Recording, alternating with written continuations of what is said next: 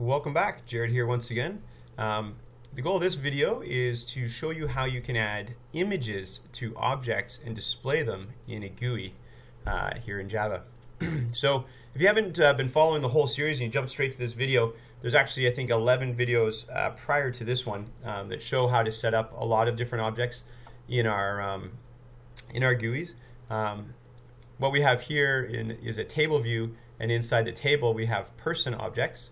And I can select, this is where we got to last week, or last video, is that you can select a particular person object and you can click on a button and it will send that object to another scene where we could then pull out information for the object. So in this case we were able to find out Frank Sinatra's first name, last name, birthday, and his age if he was still alive. So what we're going to do is we're going to add the ability to put an image into that view as well. So an image wouldn't really show well here in a table, but it'd be cool if you could click on someone and then see, hey, there's their image. Now, one of the things that's a little broken with this right now is this button assumes that we've selected a row. And if you think of it from a user interface perspective, really I shouldn't be able to push this button if I haven't selected a person yet. So if I click it right now, we end up blowing up the program. Down below we'll see the stack trace. So what I'm going to do is I'm going to set this to be disabled until the user selects a row. So let's look at how to do that. So first things first, we need to be able to access that button. So we're going to need to add in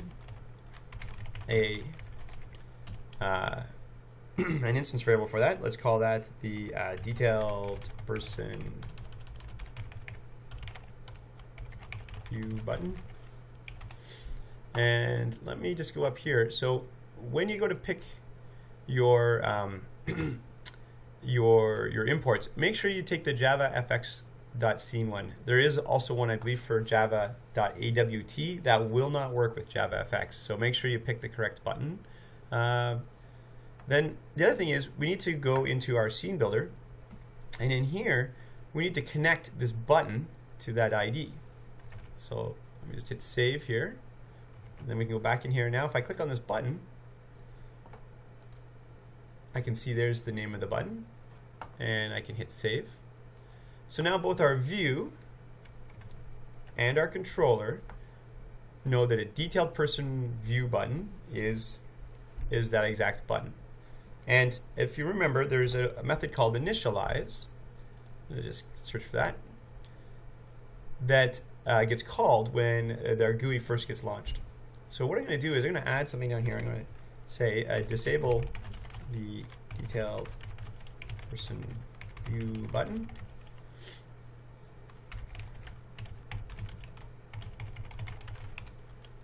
So here I can say detailed person view button. You can set disabled.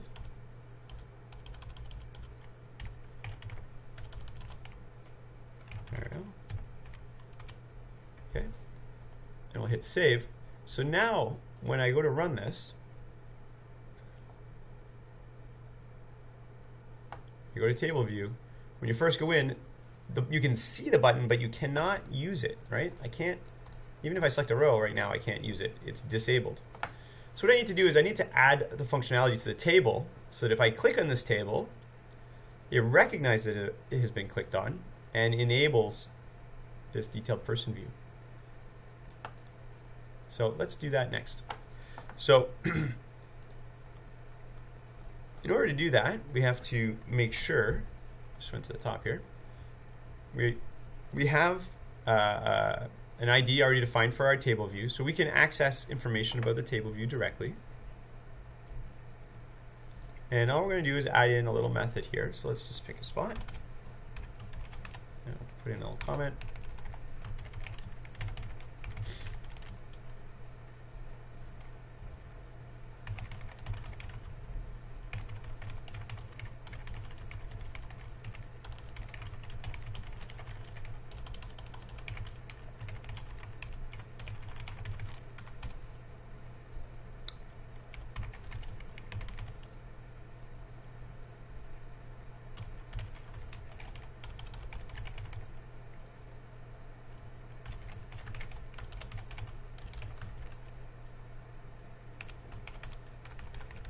And then in here we can say, what was the name of our button again? Detailed person view button. We can say set disabled to false. Now what we have to do is we have to hook this method up to our table.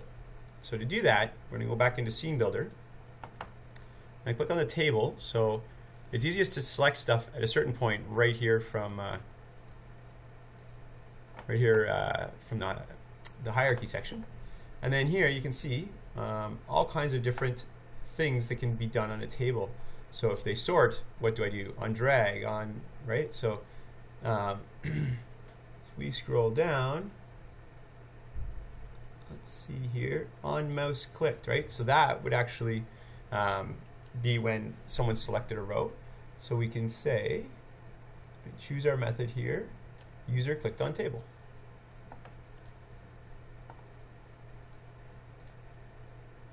Okay, and then we can go to save. Let's go back in and test it out.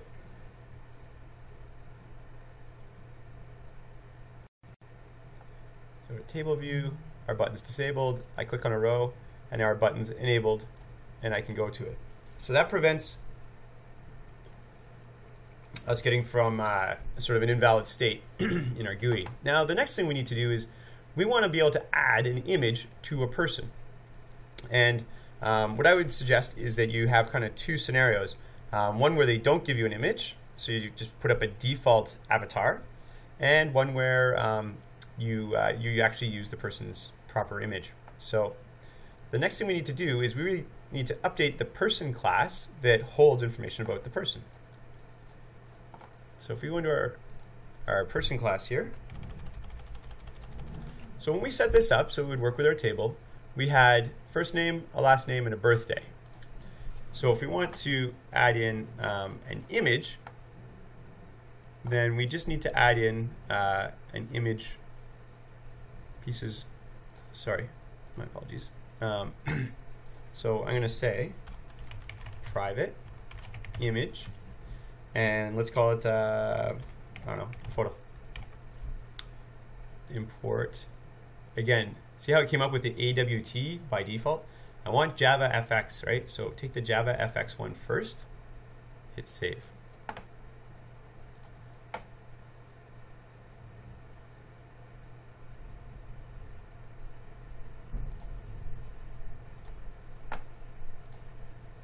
Just checking one little thing on my computer here.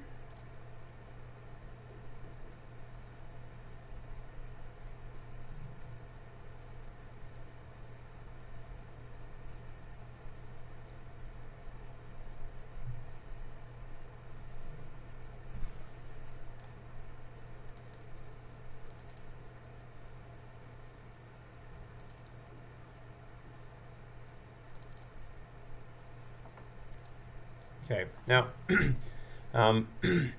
this was the constructor that we used in our program, and it does not take in a photo or a link to a photo, but we can still set it up to a default. So what we can say here is we can say photo equals new image, okay, and in here you just put the file name of the image. So let's go. I've got a couple options here. So I'll go into my GUI demo. Where is that? GUI demo. Here we go. And in the source directory, now you can put different file names in here. I'm just going to paste them right in here for now. This is where it will start to look for the files, but you don't have to. You could put another. You could put like a /images directory here, and you could go into the actual images directory, which is arguably a little bit cleaner way of doing it. And I'm going to take, this is my default image. Okay, so all users get the default image unless they specify otherwise. So I can say default image.png.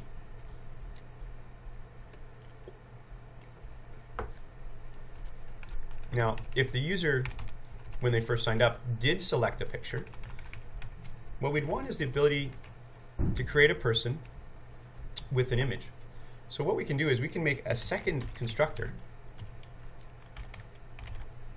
where they can pass in an image object. And here, what we'll say is this dot photo. So here I say this dot photo equals the photo that was passed in, right? So it's an image object, so it's passed in.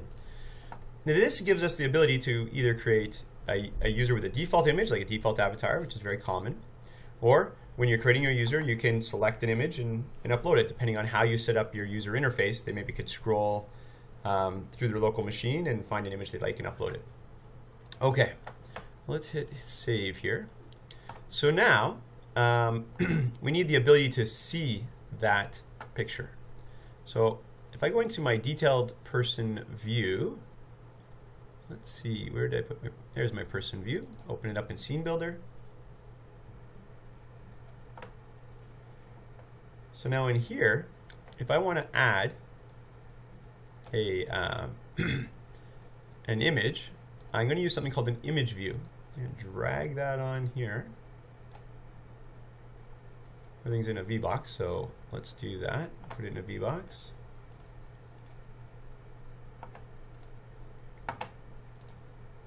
All right, let's hit save.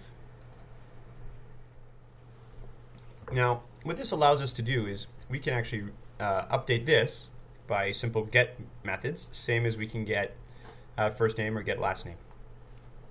So if I go into our person view controller, zoom in so you can read it a little easier. There we go. Okay, so in here we created labels, right? So all of these, their first name, last name, birthday, and age, they were just simple labels. And we can do something very similar here. We can say add fxml private image view, and we'll call it the photo. And then again, see how there's a Swing version and a JavaFX version for the image view. Make sure to take the JavaFX version. We can go back into SceneBuilder now. Click on my SceneBuilder seems to. There we go. I can click on this and click off it for a second. Oh, interesting. And click back on it. Now I can set the ID to be photo. I hit save. And I'm going to go back into my controller class. So now, when I initialize the view, okay, so before what we did is we passed in a person object. Okay, so if you remember in the last video, we created this special method called init data, like initial data, and we passed in a person, which we have as an instance variable for this controller. And then we used that selected person to update all of our images. So here we're going to need to do the exact same thing. And all we have to do to see the image is we'll say photo, set the image, and in here we'll do selected person, and we'll call a method called getImage. Hit save. Now it's complaining because that method doesn't exist yet. So let's go into our person class and create getters and setters for the photo. So we'll say public image, get image,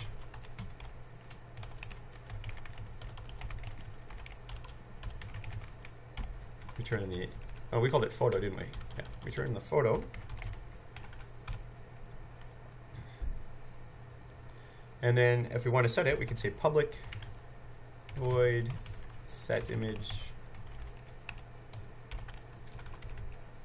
And here we'll say this dot photo. Oops.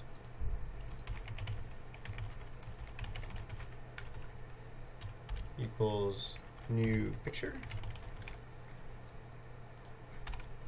So again, because the person, right, so we have a person class, and a person has a first name, a last name, a birthday, and they have a photo of themselves. So all we're going to do is we're going to create these simple little get and set methods where we can get the image, right? And we'll return the photo. So if we go back into our person view controller now, you see that get image is set. So let's try, do a little clean and build, doing a little bit of work here, make sure everything's good. Now let's run the program. Go to our table view, select a user, go to our detailed person view, and there's our default image. It's Oscar the Grouch. Now with CSS, you can go in and you can actually put you know, some nice borders around this to make the picture stand out and do different things. But in terms of getting an image showing, that's what this video was all about. We've got that working. Now let's do one as well where we're going to actually use, remember we made two different constructors for a person. We had the default constructor, but let's use one where we actually pass in an image. So I'm going to go into our table view controller where we had some dummy data. Remember we made this method called get people. So if we go down here to get people, in here we created new instances of the person object. So I'm going to add in here for Frank Sinatra. So right in there, I'm going to say new image, and I just have to pass in the file name. So if I've got here a Frank Sinatra picture, so I'll hit rename, copy it exactly, come in here and paste it, and we'll have to add the import for an image. Hit save. So now Frank will have a custom picture of himself, right? So each of your objects could have a picture of themselves, or we can have the default pictures for Rebecca and Mr. T. So let's hit the play button here.